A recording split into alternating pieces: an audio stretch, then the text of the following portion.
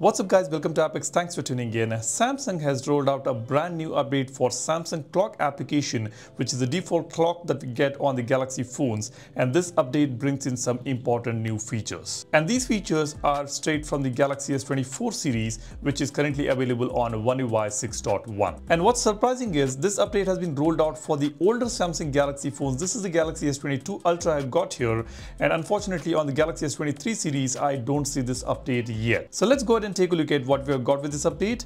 Let me show you the changelog here. This is the changelog for the clock application. The version number here is 12.3.20.16 and the update was released on 26 February 2024.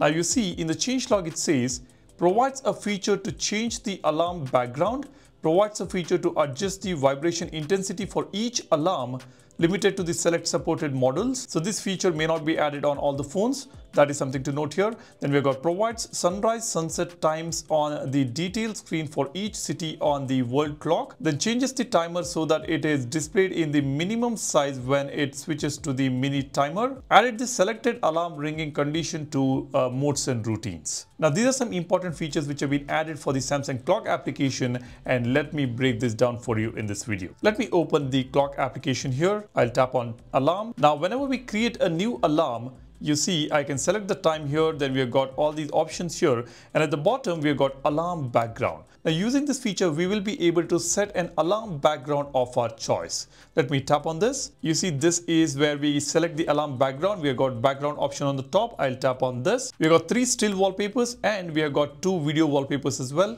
Let me just open this video wallpaper here. You see it begins with darker shade, and we have got this lighter shade merging with this wallpaper here. This is a video wallpaper we have, and here this clock can also be customized. Let me just tap on this clock. You see we get 3 different clock options here, which you can select from. That is the first feature we have got. Now let me just open the Galaxy S23 Ultra here, and I'll show you the alarm here. You see when I select a new alarm, I don't see this wallpaper, the alarm background option on the Galaxy S23 series. Now let me just go to the vibration here.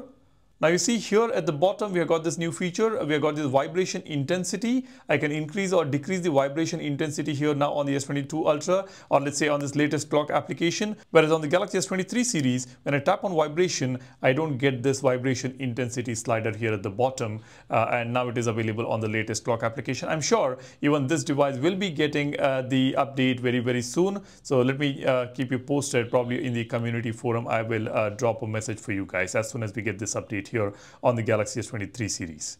Now let me just go back. Let me keep this aside. Now the next feature is in the world clock section. Let me tap on world clock and select one of the clocks here. Now you see we get sunrise and sunset information right here on this window. Now this wasn't there in the previous version, and let me again show this on the Galaxy S23 series. When I select the world clock here and tap on a world clock here, you see we don't get to see sunrise and sunset information on the previous version. On the current version we have got the sunrise and sunset information here. The next feature which has been added is in the timer section. Let me tap on timer and let me just start this timer here, and I'll go back to the home screen. Now you see instantly it gets minimized here. We get this minimized capsule here as soon as we go to the home screen. Whereas on the previous version, we get a larger window here. It will not directly go to this capsule. It will get this particular small window, and then it minimizes into a smaller capsule. Let me show you that. Now let me start this timer on the Galaxy S23 Ultra. I will go to the home screen.